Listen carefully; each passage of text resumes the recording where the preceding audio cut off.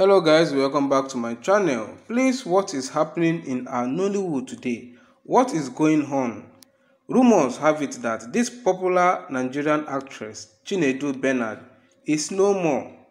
And according to the news, she was said to have slumped in the church while cleaning the chapel of St. Leo the Great Catholic Church that is located in Federal Housing in Enugu State.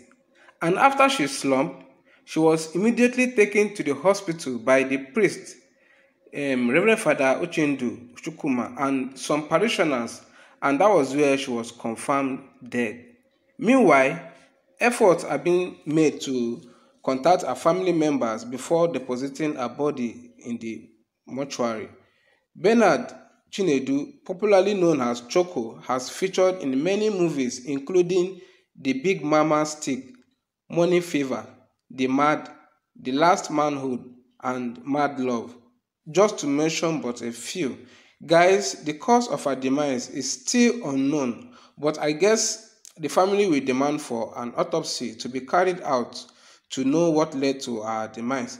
Well guys, what more can we say? She died in an active service in the Lord.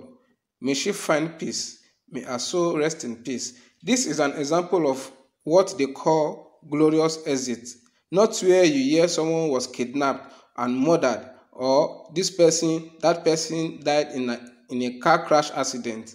Just look at how she lies on a bed as if she was sleeping, and her friends were there calling her, but she can't hear them because she already crossed to the other world.